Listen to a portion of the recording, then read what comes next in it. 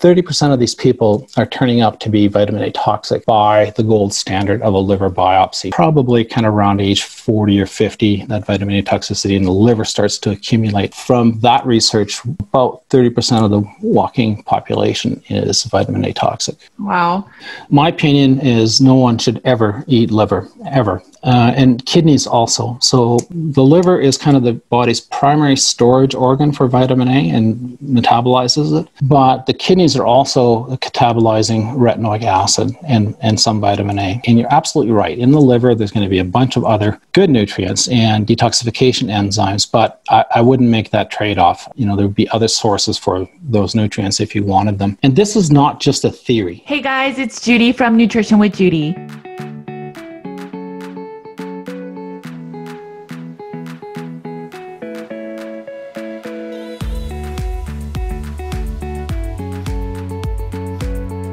Thanks for joining me today. For those of you that don't know me, my name is Judy Cho, and I am a nutritional therapy practitioner. I focus on root cause healing and often use a meat-based diet as an elimination diet. Okay, so I am excited, anxious to share this with you guys. This interview is so mind-blowing, powerful, and even you can have a little bit of skepticism. I interviewed with Grant Genereux. He is a researcher. He's been studying a lot about vitamin A toxicity for the last 6 years and really digging into all of the research. I've read his blog and he is very well versed in this. He's done a ton of research. And so you can always look into the studies he cites and get into his free ebooks and also his blog posts. If you are doing a carnivore diet and just not feeling 100%, I would highly recommend watching this entire interview because it may give you some kind of tools or maybe some insight into what other avenues you can try while eating a meat-based diet. All right, let's get into the conversation. Hey guys, it's Judy from Nutrition with Judy, and today I'm very excited. I have with me Grant Genereux. So Grant, thank you so much for joining me today. If you can just kind of introduce yourself and your research and how we're interviewing. Sure. So my background is actually civil engineer with a bit of a minor in geology. And then kind of the second half of my career is probably spent mostly in computer software. And so I had, up until 2006, I really had no interest in the health sector and most certainly not the alternative health sector or anything else. I was just going along with my life. Then unfortunately I got a diagnosis of chronic kidney disease in 2006. And so that was kind of my first, health incident, if you want to call it that. And wasn't given a very good prognosis, and there's nothing I could do about it, so I just kind of went on with my life.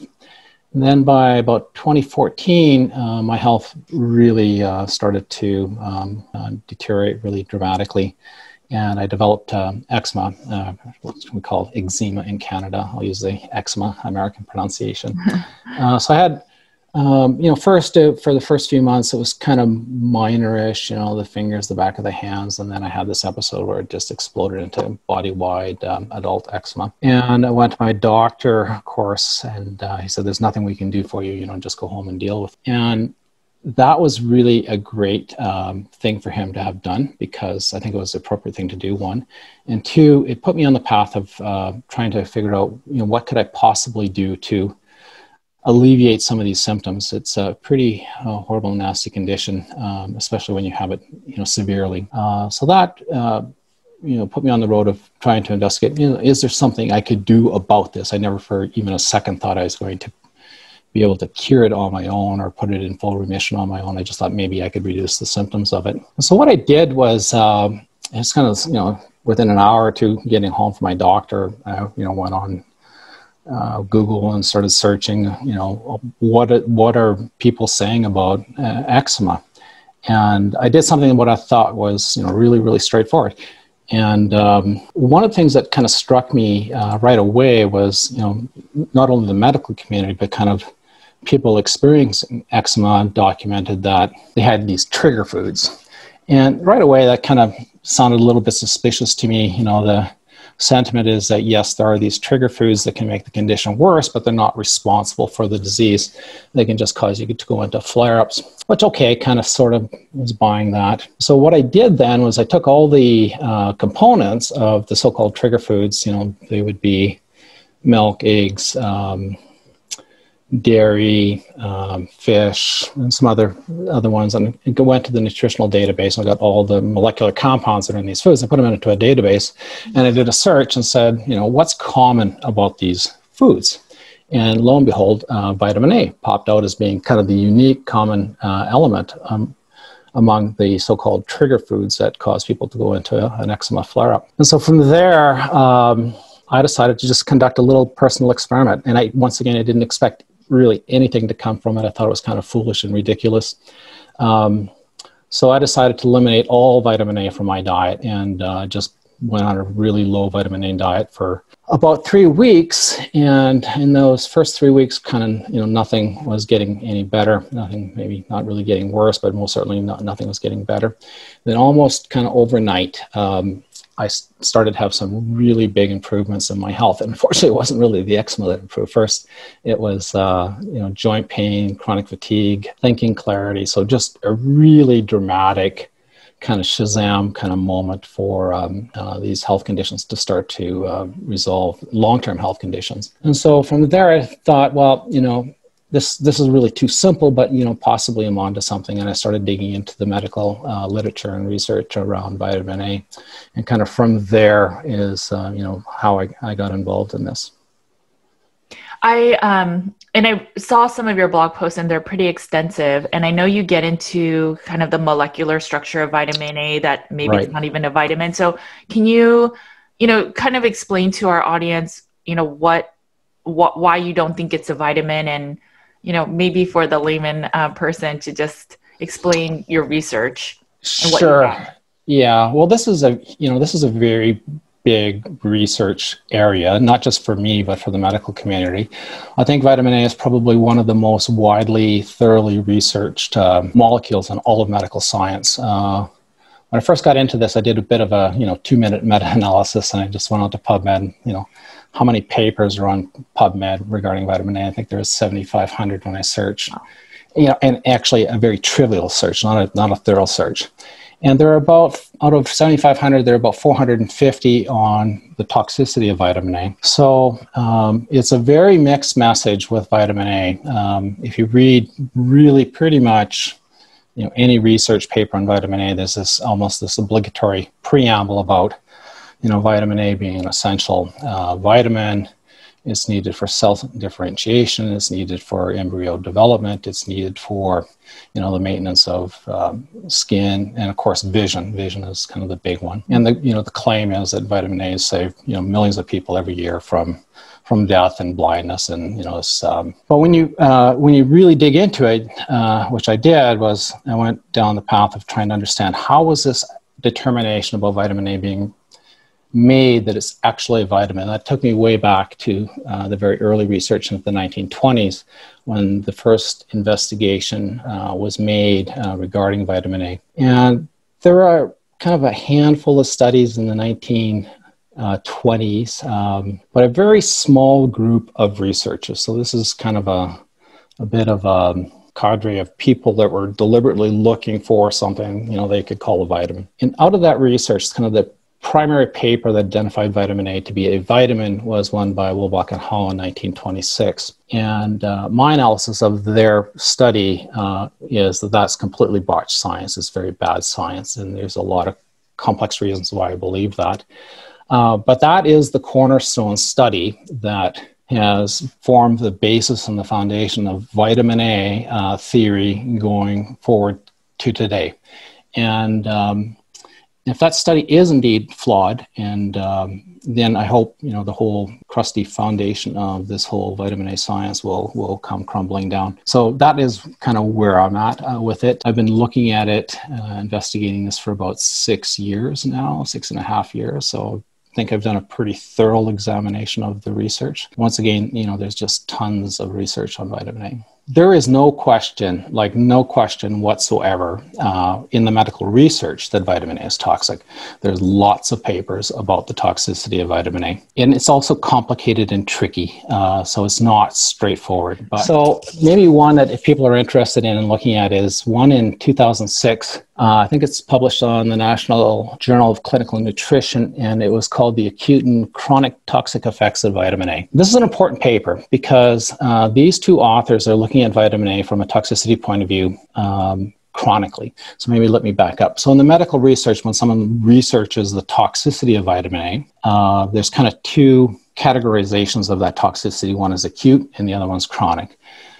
So acute toxicity, of course, you take a large dose and you get sick and, sometimes you die.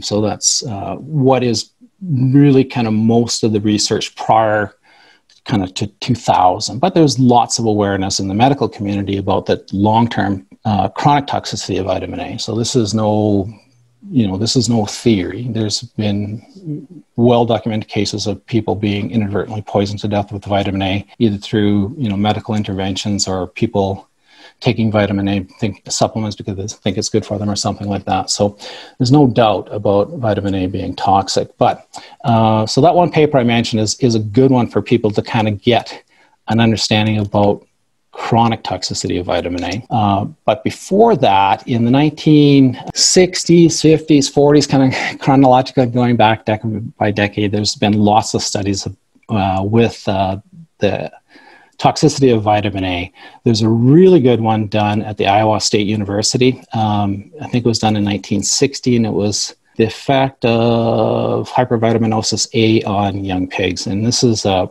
super well done study. I won't go into the details of it, but basically these researchers just poison young pigs to death with vitamin A, high-dose vitamin A. It's actually horrific reading their research paper. I mentioned some other studies in my ebooks that were done. One in 2010 about the toxicity of vitamin A palmitate, which is a particular type of vitamin A. Another one that I think is really worthwhile for people to read if they're concerned about vitamin A toxicity or have any doubt about vitamin A toxicity. A research paper done in Norway. It's called, the title of the paper, Skrifters, which is writings, and it's hypervitaminosis A, to study an effect of excess vitamin A in animals, I believe it was. It was done in Oslo, Norway. And much like the researchers at Iowa State University, they are looking at the toxic dose of vitamin A in all kinds of animals. They poison dogs and guinea pigs and chickens and just all kinds of animals, and they slowly poison these animals to death and then look for, the tissue manifestations of that and the actual cause of death. And it's a shocking paper to read. Those are some of the evidence that, I'd give to people to understand that vitamin A can be toxic.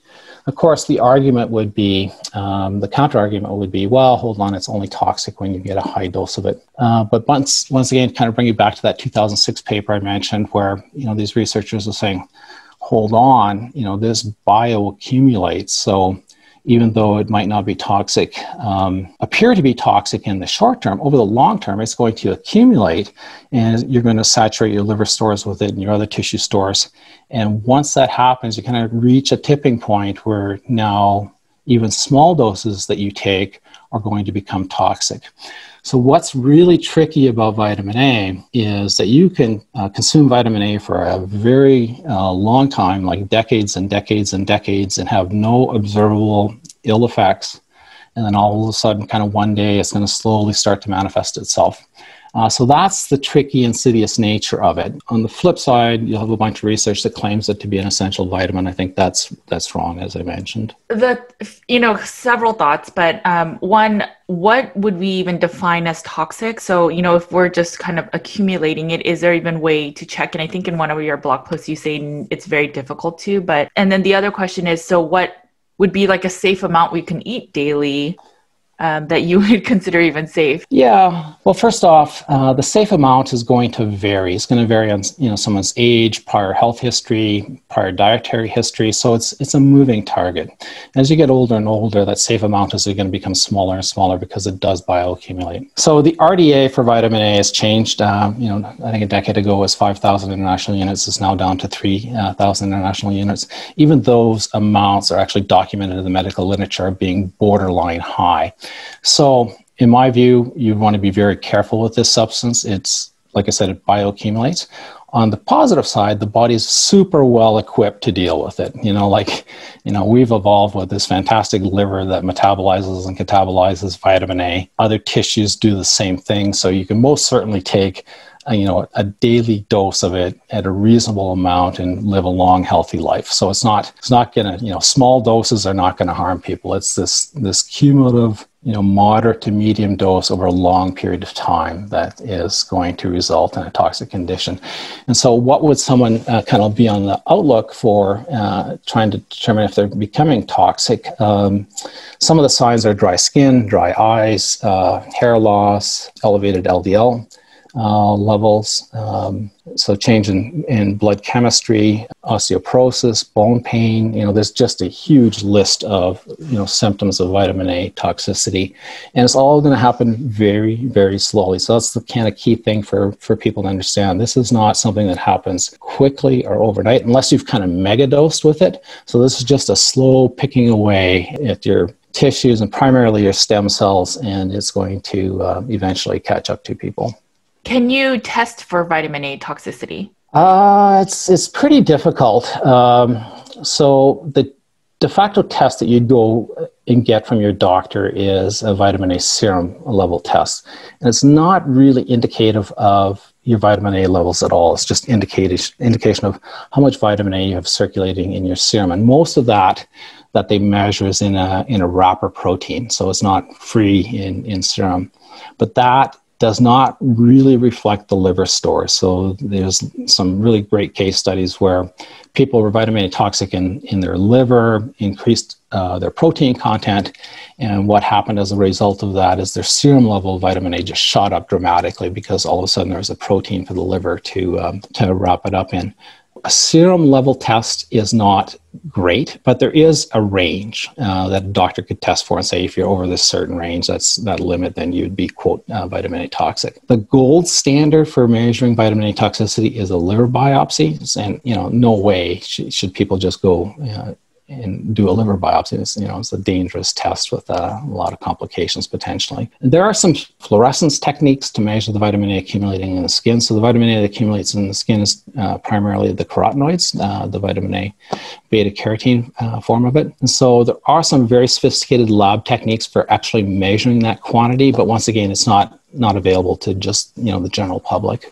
So it's really kind of funny because this is well known in the medical literature that this is going to bioaccumulate, could potentially become a problem, but there's no great test for measuring it. Where I struggle is a lot of the symptoms you mentioned, a lot of diseases and illness, they have very similar symptoms. Oh, yeah. So your dry eyes can mean like a vitamin deficiency sometimes. Thinning skin, hair loss, all of those can also be related to the thyroid. And so how do we know? Do you just do an elimination, a diet of, removing the vitamin A's to then see your improvements in these areas? Or, how do we know that those symptoms are really vitamin A when we can't even really test for it versus maybe it's my thyroid, it's all the other conditions that all these other things normally come up? Yeah, no, I totally get your question, and I agree. So there's a lot of overlap here with thyroid and vitamin A. Yeah. And you're right, there's a lot of overlap and mimicry between, all these health conditions. How does someone actually know? I guess the answer is we don't. You could, suspect, and I think that's kind of what's happening with people that are joining this community and experimenting with this to kind of, help prove it out. There's a great resource if someone wants to check this out is there's a website called acne.org, and then they've got a page for Accutane. So I don't know if you're familiar with Accutane, acne medication, they call it medication. And on their site, they have a list, a really good kind of visual diagram of, all the adverse health conditions that are documented in known side effects of taking Accutane. And the reason I mention Accutane is what's called the active form of vitamin A. So this is 13-cis-retinoic acid.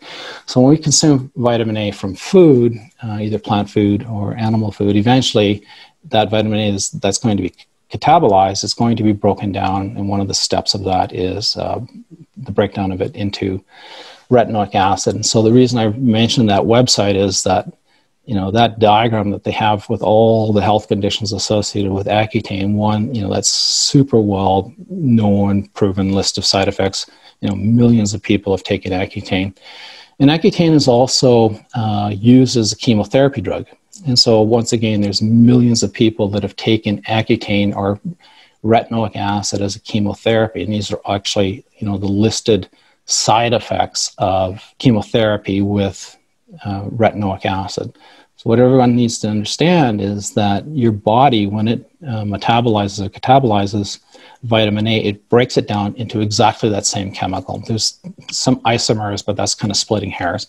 But that is the natural pathway for vitamin A to become active. And so, someone wants to check that out, say, how many of these symptoms do I have? And kind of the more of them you have, the more suspicious that you should be that, maybe you are dealing with vitamin A toxicity. And I'll just mention that there's been studies done with cadavers, both in the United States and in Asia. One actually done in Canada too, really good studies where they've taken cadavers from accident victims or people have died from other causes, and they've done liver biopsies on them, and it's about 30% of these people are turning up to be vitamin A toxic by the gold standard of a liver biopsy. And some people are young, some people are older, but it's quite surprising. So there's kind of a peak in young children for vitamin A toxicity, then it drops off and it kind of slowly builds up into your adult years, probably kind of around age 40 or 50, that vitamin A toxicity in the liver starts to accumulate. And so from that research, about 30% of the walking population is vitamin A toxic. Wow. Where do you think our sources of vitamin A starts? I mean, you mentioned Accutane, but I mean, are we born with, if our mother had it, would we, get some? I mean, kind of where does it start, and then what foods, and we can get into that. Yeah, sure. Well, I don't think anyone needs to be concerned about how much you get from your mother. That's a long time ago. So all vitamin A really originates in plants. So as the carotenoids, and kind of the primary one that people you'll hear about is the beta carotene. So beta carotene is two vitamin A molecules bound in the center. So it's kind of a mirror image of these two molecules in a beta carotene. So what happens when an animal or we eat a plant source of beta carotene, some of that's cleaved and split in part. Now we have two vitamin A molecules. Maybe I should just back up for a second. So the term vitamin A in the medical research refers to a whole group of molecules. And it's really kind of, any molecule that has vitamin A activity. And then you kind of have two branches. You have the beta carotene branch of that, or what's called the proform branch, and then you got another branch called preform vitamin A, and that preform vitamin A comes from animals.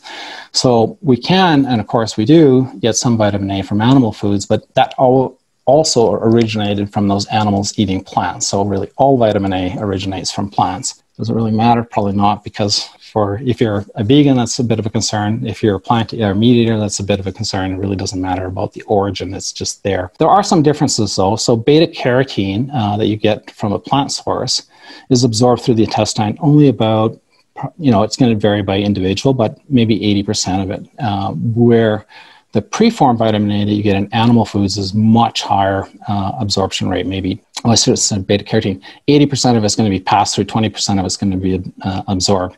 With preformed vitamin A, retinol or retinol palmitate, which you can get from animal sources, is much more readily absorbed. Maybe 80% of it's going to be absorbed. Eventually, that beta carotene, though, if it does get absorbed into your tissues, is going to break down into two vitamin A molecules, and then eventually it's going to break down into retinoic acid, and that's kind of the pathway there. When you're saying though that it gets more, I just want to make sure and clarify. But when you say that the animal form, it gets better absorbed, does that mean that we would actually get more vitamin A from meats than if we were eating beta carotene? Well, no, it depends on the type of meat, because different meat has different concentrations of vitamin A. Some fish is high, tuna is high, salmon is kind of medium, I suppose. The fish oils can be really high. So something like cod liver oil would be disastrously high.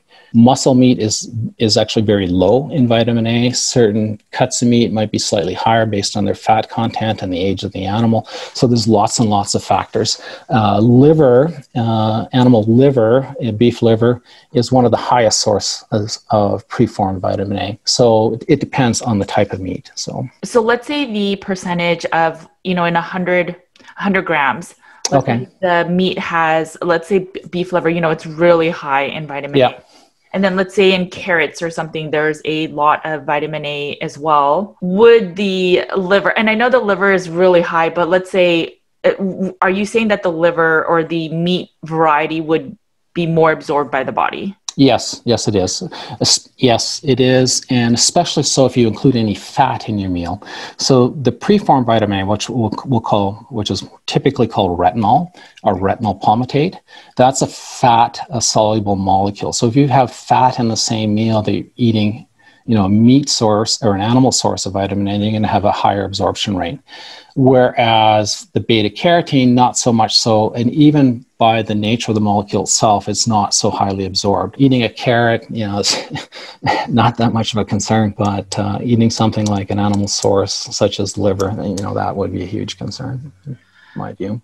So most people don't eat liver, right? So I know in the meat-based world, we push liver, but outside of us, there's not a ton of people that eat liver. So where are we getting a lot of this vitamin A toxicity? Well, very unfortunately, especially if you're in the United States, has been added to, a bunch of the food in the United States and in Canada. So in the 1970s, vitamin A was added to milk and dairy, margarine, and this is vitamin A palmitate. And this is the preformed version. So one is the version that's most highly absorbed. Two, it is in a food that it was never kind of naturally part of, I guess, especially the skim milk and the margarines.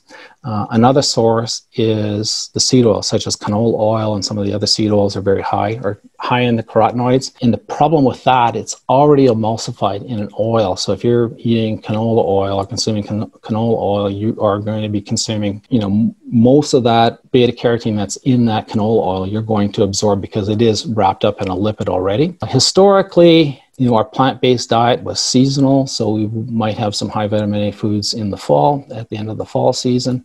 And then, for the rest of the year, not so much. And we would have meat and fruit in kind of throughout the year, but that was not supplemented. But right now in the United States, they've also supplemented bread flour, breakfast cereals. So there's been a big, supplementation program going on throughout the United States and really throughout the world for vitamin A, and the consumption of multivitamins. That's kind of a new factor kind of since the 1970s.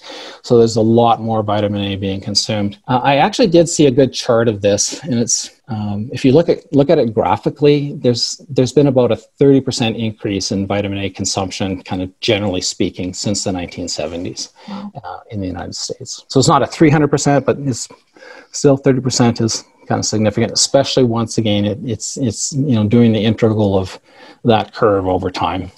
So if you were to take Accutane, does that put you at a much higher risk of the vitamin A toxicity? Like if you're younger? Okay. Oh, yes. So Accutane is a devastating chemical. This, in my opinion, there's no way it should ever still be on the market. But there's kind of two reasons it's so devastating, I believe. One is it is incredibly toxic by itself. So this is, quote, the active form of vitamin A. And there's many, many people that are devastated by that. And there's a lot of people on my forum that have come from taking Accutane. And, what's documented in the medical literature is that these, quote, side effects are often permanent, and some people don't ever recover from them. But the secondary part of it, I believe, is it's not just being exposed to a toxic dose of vitamin A. So when you're being exposed to high level vitamin A, your body is catabolizing it. Like I said, we've got really good defenses against vitamin A, liver and a bunch of detoxification enzymes. When you take Accutane, you kind of use up that reserve of those detoxification enzymes. And so now you're at much bigger risk for ongoing vitamin A toxicity than you would be if you had never taken Accutane. So Accutane is kind of a double whammy. One, it's a direct acute poisoning, and it's reduced your defensive measures against ongoing vitamin A consumption. what if I just took enzymes or liver supports? You know, there's a ton of like liver detox. I mean, would that help get rid of the vitamin A toxicity? I mean, yeah, I don't know. I haven't looked at that. Sure could be. And that's kind of where we are in this, you know, this community that is growing up around this theory is, you know, we are looking for better, safer ways to try to detoxify from vitamin A. I haven't specifically looked at, you know, liver enzymes, possibly. You know, what's interesting is a lot of animal foods have vitamin A, right? So we talked about liver, eggs have it. Butter is a big source too. So in your opinion, do you think that we shouldn't be eating these foods or? No, I think, I think we just need to be extra careful. We need to, one, come to an understanding that vitamin A is not a vitamin. That's my personal theory on it, yet to be proven. And we just need to be prudent about, you know, how much we're consuming because it does bioaccumulate. So if something like liver or cod liver oil, I think would just be, you know, no one should ever consume those foods. It'd be hard to even call them foods. But things like butter, milk, and cheese, you know, in reasonable amounts are going to be fine. Some of the things to be on the outlook for is consuming vitamin A containing foods with breads, with emulsifiers or other emulsifiers would increase your rate of absorption of it. So foods that have lecithin, some, you know, other kind of emulsifiers that are put in a lot of common foods like soy lecithin that emulsifies or wraps up vitamin A and brings it through the digestive wall. I think people just need to be aware that this is a potential problem and, you know, be prudent about how much they're consuming. So for my book, I did research on different nutritional profiles on animal-based foods, and one of them was beef liver, and the vitamin A amount for 4 ounces was about, I can't remember the exact number, but it's about 624% of your daily value. So here, let me put it real quick. It's 5,614 micrograms. Okay. So based on, you know, what everything you're saying, and then there's on top of that, there's a separate excess dose of copper, and there are people that are copper toxic. So do you know, it's a fact that organ meat has a lot of nutrition, but then there is a lot of vitamin A. I mean, even for the 4 ounces, there's 620% of your daily value. So would you say maybe we just limit our organ meats to maybe 3 ounces a week? Oh man.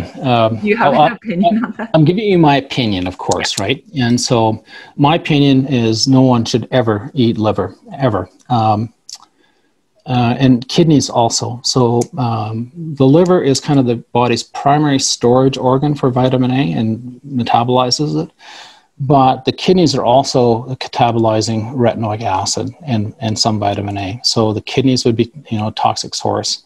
The liver would be a toxic source. It's going to depend on the age of the animal too. You know, most beef cattle in North America is harvested at kind of less than 3 years of age. So it's actually not going to be that toxic. And you're absolutely right. In the liver, there's going to be a bunch of other good nutrients and detoxification enzymes, but I wouldn't make that trade-off kind of, you know, there would be other sources for those nutrients if you wanted them. And this is not just a theory. You know, it's proving out in real life. So we've got quite a number of people now in, I was going to say on my forum in this community, the vitamin A detoxification community, that have come from the, you know, carnivore diet that included liver, are now quite sick and trying to detoxify themselves. And likewise for people coming from the Western Ray Price Foundation that have been consuming cod liver oil, extremely, extremely sick, and are now trying to go through this process of detoxifying it. So the trade-off is just not worth it, in my opinion. I know we talked about certain symptoms, but what are some main symptoms? I know you had eczema. Yeah. So I think the main symptoms are going to be, well, it affects the entire body. So people need to know that vitamin A, it slowly poisons the entire body. So but I think the most common ones are going to be GI issues, cognitive issues, anxiety, depression, skin issues, dry eyes, hair loss, problems with their teeth and gums, the symptoms of scurvy, you know, mouth ulcers. I'm just trying to think here. You know, poor bone development, osteoporosis. So those are probably some of the big ones. What's interesting is that in the carnivore community, a lot of people heal their gut or they heal a lot of the skin issues, right? So Yep. if you heal a lot of your like small intestine and you now have a stronger small intestine, that's where a lot of your immune health is. And so then people see healing in their skin. I think from the medical research, I think the skin issues are more predominantly caused by beta carotene, so the proform versions of vitamin A. And people see this when they eat too many carrots or sweet potatoes or squash, their skin turns orange. So you can literally see beta carotene accumulating in someone's skin. So I think that's primarily the driver behind eczema and probably psoriasis. And there's been several young men on my forum that coincidentally both are in Australia that were eating sweet potatoes for a number of years. Both of them developed very severe eczema and went off the sweet potatoes and recovered their skin. So I think it's pretty good evidence that beta carotene's the bigger factor for the skin issues. However, this is a tricky topic because if you're consuming, vitamin A, the preform, the animal form of vitamin A, retinol or retinol palmitate, that is predominantly going to get stored in your liver. So it kind of protects your other tissues from its toxicity, and the liver is going to deal with it slowly over time. So it won't manifest itself in the skin so much. But eventually, your liver is going to become saturated and diseased, and then you're going to be in trouble. And then when you talked about these other fats, so a lot of people make liver into pâtés with butter. Yeah. So disastrous. Absolutely disaster. But once again, people need to read the research. There's just tons and tons of research on vitamin A. There's lots of research advocating for vitamin A and talking about its benefits, and there's lots of research talking about the toxicity of it. And don't go on my opinion. People need to read the research and decide for themselves. So what's your diet like then? Well, let me first say that what I do with my diet, I'm doing for a very specific scientific reason. So this is not a diet that someone should mimic or, say, oh, Grant's on that diet, I'll do that diet. People need to find out what works best for themselves. So what my diet is primarily beef and bison, white rice, brown rice, black beans, salt, and coffee. And I've been on that diet for about 6.5 years. And so maybe just some other comments. The reason I use bison versus beef for the most part is just because it's lower in fat. And I'm not saying that beef isn't perfectly fine. I think beef is perfectly fine. Even beef with quite a bit of fat in it is perfectly fine. Nothing wrong with it. But I'm just trying to eliminate all possible vitamin A from my personal diet to prove a point that a human can live for 7 or 10 years with no vitamin A in their diet. So that's my personal mission. I'm not doing that for health reasons anymore. It's just for me to prove a point. Do you get fat in your diet? I mean, other than the ones that may be in some beef, but you don't eat added fats? No, I don't. And I would love to find a good, safe source of fat. I don't add any fat. When I cook beef, roast beef typically with fat on it, I definitely eat all the fat. So I'm not adverse to fat at all. And bison is very low in fat.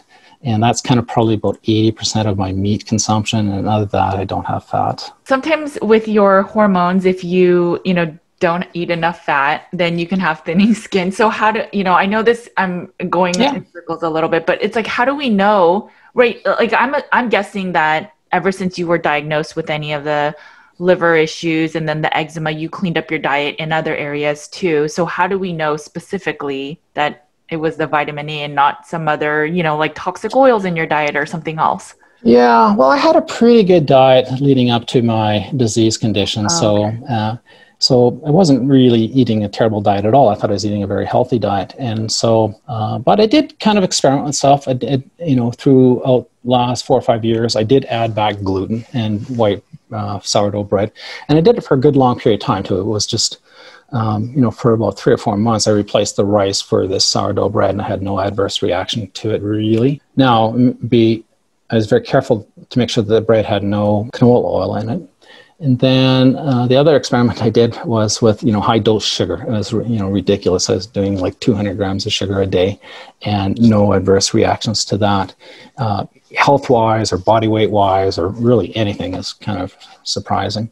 So I did re-challenge myself with some of those kind of more kind of commonly viewed as, negative dietary items. But to answer your question, I don't think people should look at me as kind of the de facto, reference case. And that's why I kind of, published the ebooks that I published and put together the forum that I put together, because I wanted to, try to get other people taking this on. And now we have, hundreds of people. It's probably close to about 1,000 people worldwide that are doing this. And a lot of people are indeed recovering their health. And they have a wide variety of diets. So, my own personal diet with white and brown rice, a lot of people aren't doing that, and they're staying away from the beans. So, large variety of diets with the common theme of eliminating vitamin A from their diet or reducing the vitamin A in their diet, and a lot of people are experiencing health improvements. Now, what's happening is, this is by no means a quick fix, and it's by no means an easy fix. Because what's happening often is people experience pretty good improvement in their health, and, within a 2 or 3 month period, they start kind of sliding backwards and they start experiencing worse health. And we're getting a good understanding of why that's happening. So this is not, an easy thing to take on, and it's not, it's not a panacea. I mean, that could be the Herxheimer effect, where just you are detoxing and then you could just feel worse. Yeah. How long after, typically, from the 1,000 people that are doing this, how long do you notice, or how long does it take for them to start noticing improvements in their symptoms? So what happens, I'm going to say typically, of course, it's all over the map. There's people coming from all kinds of different health histories, dietary histories, and situations. So it's, the results are all over the map. I did put together a survey back in August, and it's up on my blog, and people can go and look at that and read it. So you kind of see this general improvement in health. But to answer your question, so what happens typically, within about 2 or 3 months, people experience a really kind of profound improvement in their health. So this is kind of the honeymoon period. And then for a lot of people, they kind of start sliding backwards and they end up in either, back to where they were or even slightly worse. Now, there are other people, and I'm kind of seeing a pattern, is people that come into this, and if they're generally healthy, they don't have, a disease condition, and they take this on, for those people, they don't really typically slide backwards. They take it on, they start to see improvement in their health, and they just get better and better and better. So, but you mentioned the word detox, and that's the, the term that's been used in this community to describe what's going on with this sliding backwards. Originally, I was a little bit opposed to that term. It kind of sounds like a lame kind of cop-out. Oh, this is just detox, and, we'll have to put up with it. But it's actually proving out. So what happens is when people take on the diet, they go on a low vitamin A diet, they start experiencing good health, start sliding backwards. And what's happening is their vitamin A serum levels are actually increasing, sometimes quite dramatically.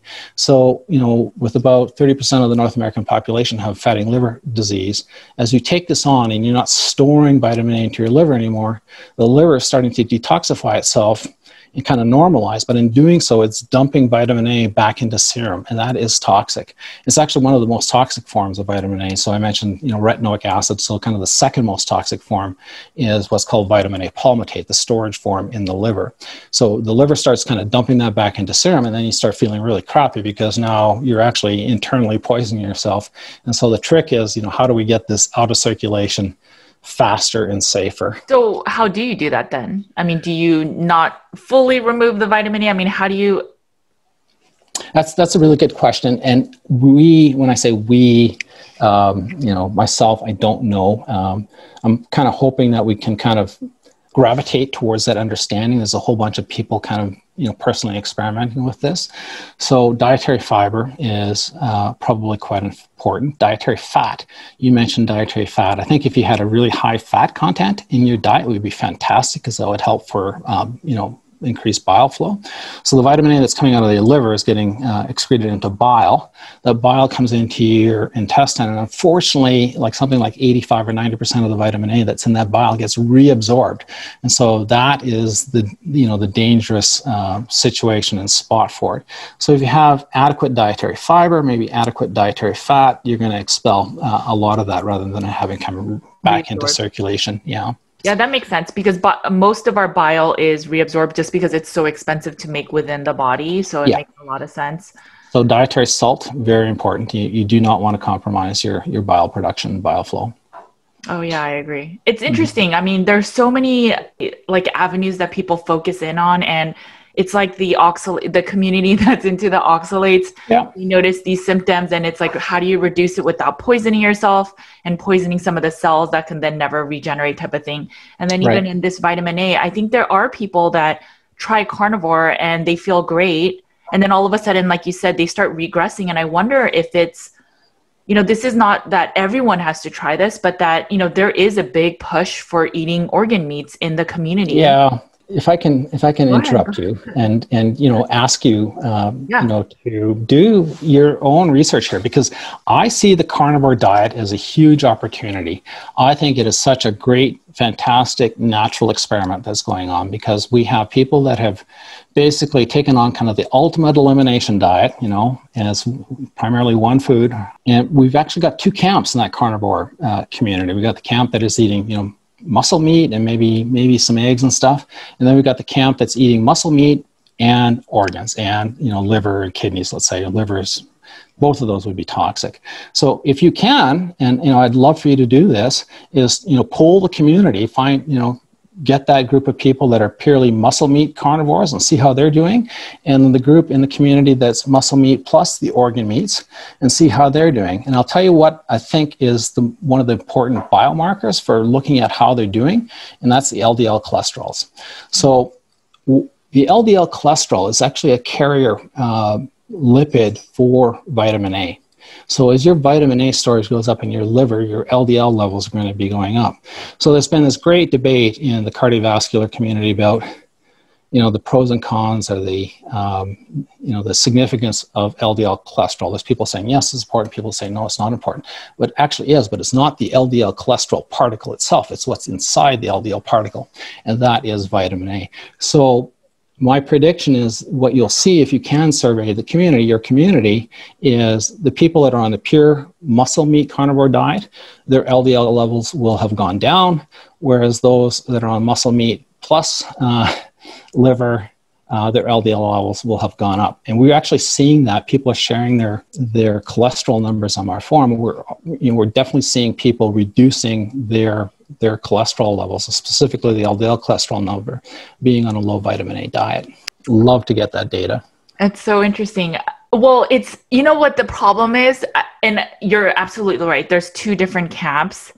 The issue that I'm seeing, though, is that, with all the supplementation, these like other kind of alternative ways to get us to be eating liver, I think more and more of the community is now taking it, even though they're not, consuming it in the food form. Yeah, I understand. And so I wonder, I don't know, I'm just trying to think of even people in the community I know, but I don't know how many people don't touch liver. I think there's a smaller few, but I don't think it's a whole lot at this point. Yeah, so this is going to be tragic, because I'll make a prediction that this will, if someone doesn't kind of zero in on this and understand that there's this distinction, the carnivore community is going to implode, because it's already yeah, because what's going to happen is so many people are going to get sick, and it's going to be severe. And it's and that's why I wanted you on. I mean, as much as I'm a big fan of butter. I think chicken liver pate, because chicken liver actually has a little less vitamin A than beef liver does. So I've been a fan of that, but it still does have a lot of vitamin A. So yeah. And I've always been on the fence about cod liver oil, but I just wanted you on because in case someone in the community is not feeling as well as they used to be, maybe it's not the hormones, maybe it's not their thyroid, maybe it's actually vitamin A. It's just a different avenue that people can kind of look into. For sure. But butter is still pretty high. I mean, just when I was looking at the data, it looks like butter has a pretty good amount of vitamin A. Yeah. And so for people that are just eating muscle meat, but adding a lot of butter, that could still increase their vitamin A, right? Or no? It could.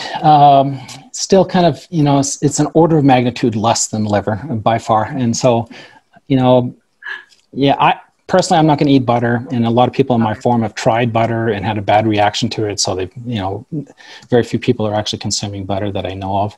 I think butter should be off the menu. That's my personal opinion. Okay. I wonder how the makeup of a lot of our homogenized pasteurized butters and dairies have the added vitamin A, but I wonder and I haven't done this research actually, but I wonder what the composition of raw butter looks like. Is it still that high in vitamin A? I suspect it wouldn't be. It's going to be seasonal. So, butter that's made in the summer is going to be higher because, the cattle are eating grass. I'd be far less concerned about that. If you could find a natural farm source of butter, that would be, kind of the safest if you're really kind of determined to get butter in your diet. A lot of my community members and the clients I work with, they do better. So they sleep better through the night when they add fat. And a lot of times, like they don't like eating the tallow or the suet because it just tastes too rubbery. And so then they opt for butter. But, maybe there's another alternative. I do like olive oil because it tends to lower your LDL. But olive oil also tends to be cut with a lot of seed oils. So yeah, unfortunately, that's true. Yeah. It's tough. Okay. So I think I think this conversation is just really important because we do talk a lot about nose to tail and eating everything in the animal. And I think it's good, but we don't live in the yesteryears where there was one organ for the whole tribe and maybe they got it once every month or so, right? It's liver. And so I always recommend to my clients, even when I did my nutritional research, I just saw that vitamin A and copper are really high in organ meats. And so I've kind of took a step back and said, maybe you should just have at most like 4 to 6 ounces a week. And it sounds like even that's a lot, but these other people that you've mentioned, they say there's no limit and you shouldn't be scared of, cod liver oil. You shouldn't be scared of vitamin A toxicity. It doesn't really exist. It's it kind of maybe to help put it into perspective, I guess, on timing. So, the big factor here is time. This is decades of time. And so one woman kind of last year sent me an email and she said she was eating liver every day for, I think she said 20 years. I kind of have a hard time believing that, but let's take it at face value and say she was. And then she said, well, she's horribly sick and she's got all kinds of autoimmune diseases and, whatever. We'll just leave it at that. So it kind of gives you an indication how long you could get away with eating liver, on a regular basis and not kind of feel the side effects of it. So yeah, it is tricky. Well, I did a hair mineral test on, and obviously they don't show vitamin A, but I did a hair mineral test on one lady that was eating a liver type of food every day. She just started incorporating because, we hear in the carnivore community organ meats, and it's true, organ meats have a lot of nutrition, but can be side effects of the excess, right? And so when we did her blood, her hair mineral test, her copper was through the roof. I was like, you need to stop. And she came to me because she's just stopped feeling well when, she was starting to eat a variety on the carnivore diet, it's especially organ meats.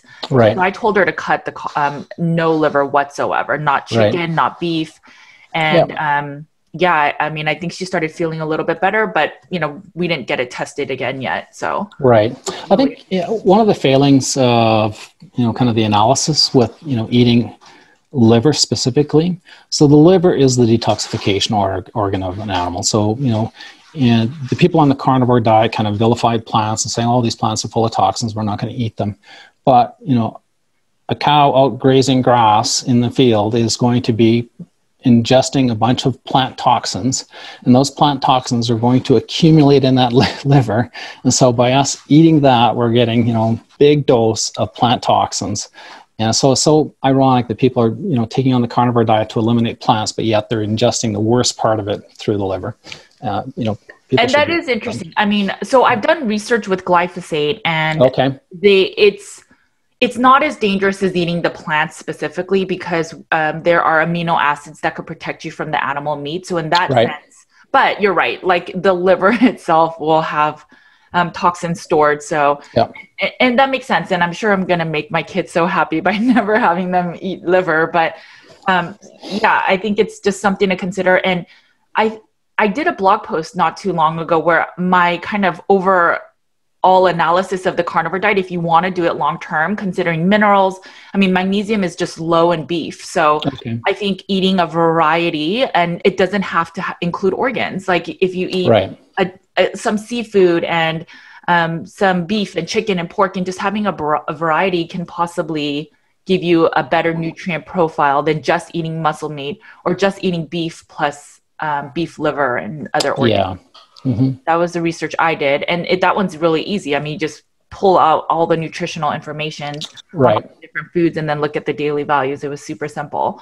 But we don't talk about a lot of this stuff. And I think, you know, we revere this whole, you know, eating nose to tail. So I think it's important to talk about this. And, I may just actually do a survey. I may, you know, I can reach out to my community and ask how many of you don't do organ meats, and then what's your LDL? So your assumption is that LDL will be lower, right? Is that what? Yeah. Now we need to kind of be a bit more specific. I think it'd be important to survey people that are kind of 1 year in and beyond. So this might not show up in the first year, let's say, maybe it will, but you know, people that have been on the carnivore diet for 1+ years, that would be a fantastic piece of data. I would love to see that data. Okay, yeah, I'll take a look. I do notice that, it's normal because we're all eating more saturated fats, but most carnivores, their LDL does go up. So it's just, I wonder how we would measure what is high versus maybe it's just the average of the populations. I don't know. Yeah, just compare the two groups, you know, I would say, you know, take the average of the two groups and see who's higher and who's lower. Okay, yeah, that'll be interesting. I saw on your one of your blog posts that you donate blood. So why do you do that? Well, I did that before I was getting sick. And then when I got sick, I was prevented from doing that. And so once I got the green light to do it, I started doing it again. But so my mission, my personal mission, as I mentioned before, was to prove that vitamin A is not a vitamin. One of my goals in proving that is, you know, here is a human that has been living without vitamin A in their diet for 7 years. I'm going to go to at least 10. And so I am getting probably a tiny little trace amount of vitamin A from the beef I eat every now and then, and maybe some other sources. So I'm using the blood donations and the plasma donations to offset that. So, I'm getting rid of blood, and with that blood donation is, you know, I'm getting rid of some of my serum level of vitamin A. So that's kind of the reason, and it's just proving so hard and long for people to detoxify. So I think it's beneficial. And once again, each person needs to kind of decide what's best for themselves. You know, as we wrap up, would you say that if you are feeling any of the symptoms that are on acne.org, some of the ones that you mentioned earlier, that maybe they should start kind of lowering their vitamin A consumption, that maybe they should just stop organ meats? Oh, yeah. And it's not just acne.org. You can go to any, just search for vitamin A toxicity. You'll get a list of the, you know, the symptoms. The reason I mentioned acne.org and their graphic, they had a really nice graphic of the human body with, you know, kind of pointer to each, you know, tissue and organ. And I'll link to your blog post. I mean, it's very thorough. So yeah, I'll link to it. I think, to repeat, I think, you know, everyone should really seriously consider, you know, not eating organs, especially liver and kidneys, and reducing their vitamin A. If you're healthy and young, and, you know, you don't have to worry, you know, I'm not kind of pulling the alarm bell saying, oh, this is a poison that's going to kill us all. You know, your body's well equipped to deal with it in certain amounts, but if you are starting to get sick, then I think it would be prudent to cut back on it. Okay. And you have to understand, this is kind of, for me, you know, kind of the clincher. You know, the medical textbook definition of vitamin A activity is stem cell differentiation. And so, you know, the claim in the medical literature, without vitamin A, your stem cells are not going to differentiate, your skin is going to peel off, and you're going to go blind and you're going to die. Well, that hasn't happened. But kind of buried in that definition is how does vitamin A cause stem cell differentiation? Is by inducing gene expressions. So these gene expressions are measured by the proteins that a cell is generating. And there's now 500 different proteins that are attributed to vitamin A activity. And so, you know, one of the things that I was trying to write about my first ebook was this whole definition of autoimmunity is a perfect match for vitamin A toxicity. And so, you know, if someone's experiencing autoimmune diseases, you know, fatty liver, diabetes is hugely implicated here. You know, there's a big tie-in with insulin resistance and vitamin A toxicity. You know, people can look up what's called STRA6 receptor that's induced by vitamin A, and that induces insulin resistance. So there's a lot of diseases that I think are attributable to vitamin A toxicity. That's great. I'd love to get more involvement in, you know, more people looking at this. Maybe one thing I will mention is, you know, when I started this, I'm just an engineer, geologist coming into this field, and you might think, well, what the heck is an engineer doing looking at this? What people should understand is an engineering degree is a problem-solving degree. And for me, this is just another problem. But since, you know, putting out my ebooks and kind of the development of the community, I've been contacted by 3 different academic researchers in this field. One has been looking at vitamin A toxicity for about 30 years, and some other 2 researchers at universities. They've contacted me and are very supportive and saying, you know, they're in general agreement with this theory.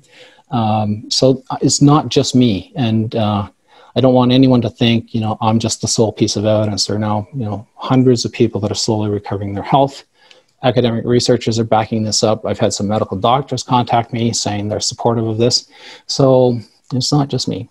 I think that until people openly do their own research and make their own decisions, they can't just say something is false, right? I mean, like you were mentioning that there was one study that then solidified that vitamin A is this vitamin and it's, you know, essential in all these things, but the same kind of theory happened with iodine in the other way, right? So there was this one, it starts with a W, I can't even remember the name, but that study showed that iodine is toxic for the body and it can cause hyperthyroid and damage, but it's actually not good information either. So really? Okay. It's really interesting that if we just were to go to the source and then really start looking into studies instead of just listening to people and saying, oh, maybe we have to eat organ meat, right? Or we have to do this and that. Like maybe we should do a little bit more research and just come to our own conclusions, because when someone's sick, any option is something that they're willing to try. And that is something I've seen with my clients. Okay.